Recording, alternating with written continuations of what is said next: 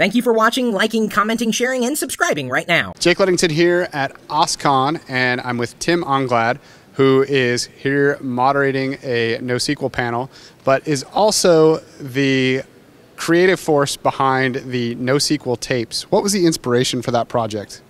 So basically I wanted to try and go and meet as many people as possible around the theme of NoSQL. Mostly, in a selfish reason. I wanted to understand it a lot more. I saw it happening. I saw a bunch of different projects and different visions, and I thought it would be something worth exploring and worth trying to convey to people and share with others. And for people who may not be familiar with it, maybe go into a little background about what the NoSQL tapes are.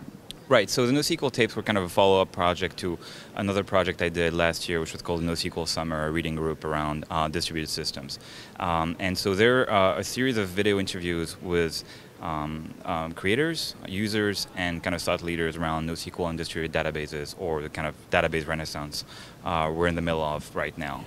And so you can find them online at nosqltapes.com.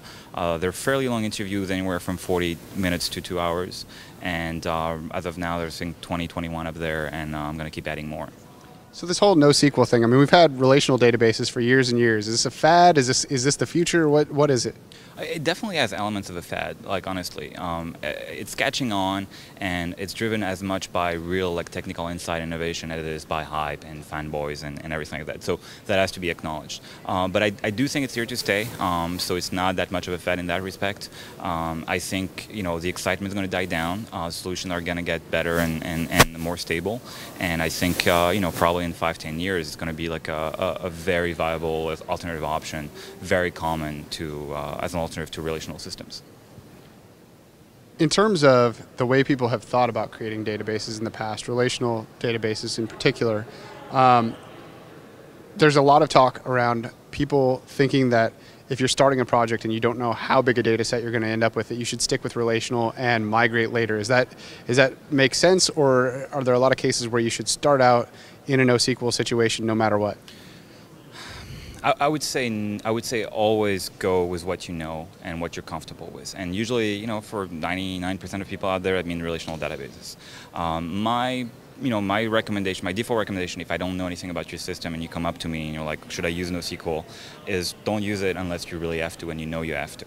And that's a mix of some very technical constraints, right? So amount of data you're going to use, type of operations, complexity, volume you have to handle in terms of users, page views, all that stuff, as well as stuff like your budget and your expertise on your team.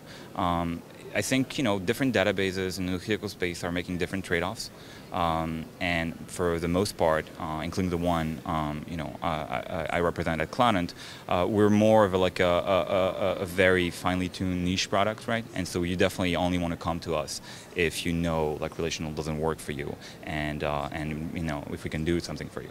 And you are, like you said, at Cloudant, and your product is in the CouchDB land. What is different about CouchDB than some of the others like Mongo, Cassandra, Hadoop, GQL, et cetera, et cetera? So it's kind of two-step. It's almost so you have this thing where I was referring before as to different kind of trade-offs in NoSQL.